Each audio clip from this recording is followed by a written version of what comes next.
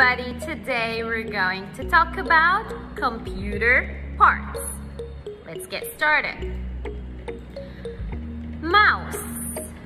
Now the mouse is where you move it, and you can move a pointer on the screen which will show on the monitor, and you can choose your applications like accordingly, and it allows you to access and control the programs.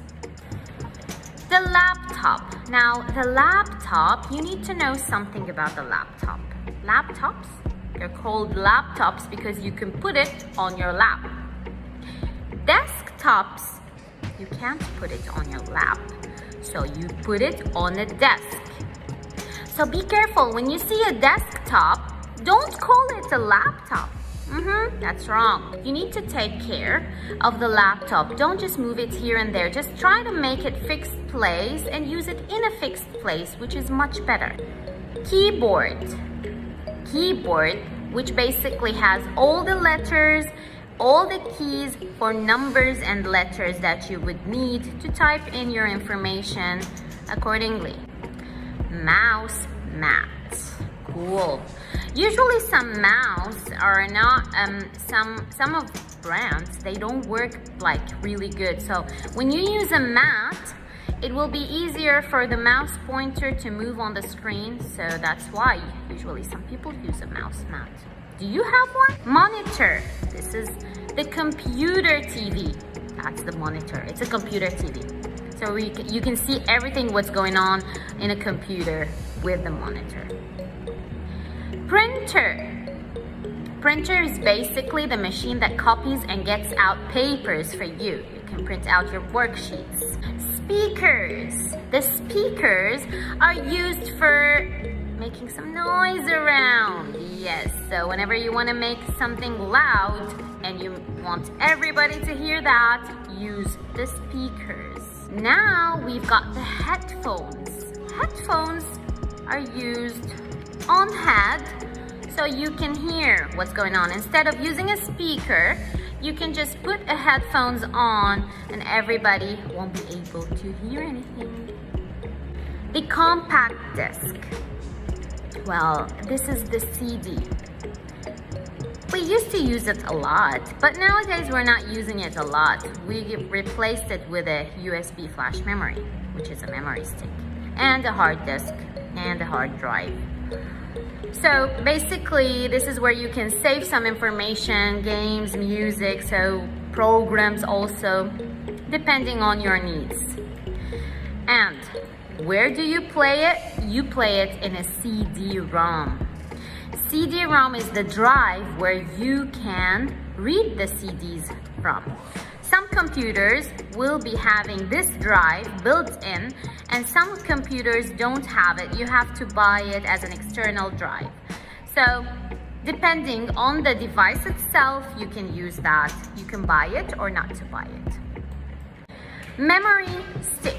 This is the USB flash memory I was talking about. We are kind of replacing the CD-ROMs with this product.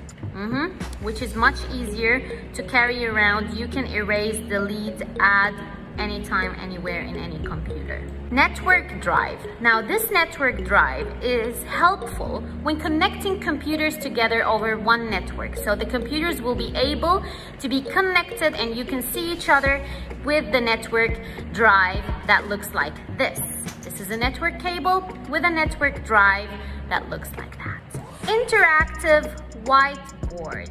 Like, this is kind of a projector, transfers a computer screen into this whiteboard, and it will help you work with the things will be able to move, and you can control what's on the board accordingly. That's what an interactive whiteboard is.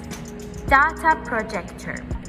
The projector is a machine that copies what's on the computer screen. It's like a screen but with a light, so you can just broadcast or play the projector on a whiteboard, white wall. It will show you what the screen of the computer is showing.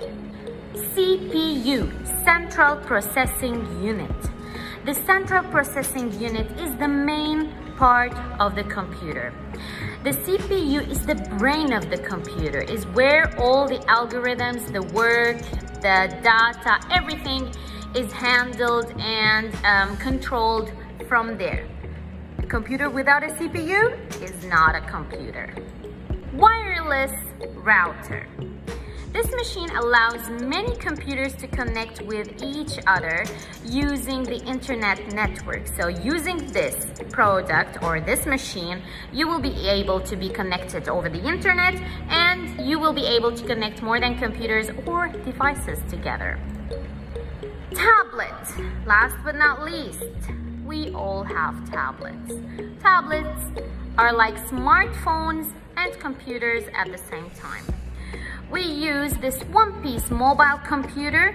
They normally have touch screens and you can take them anywhere. Don't forget to like this video and subscribe to my channel if you like it. Thank you very much. See you with more videos.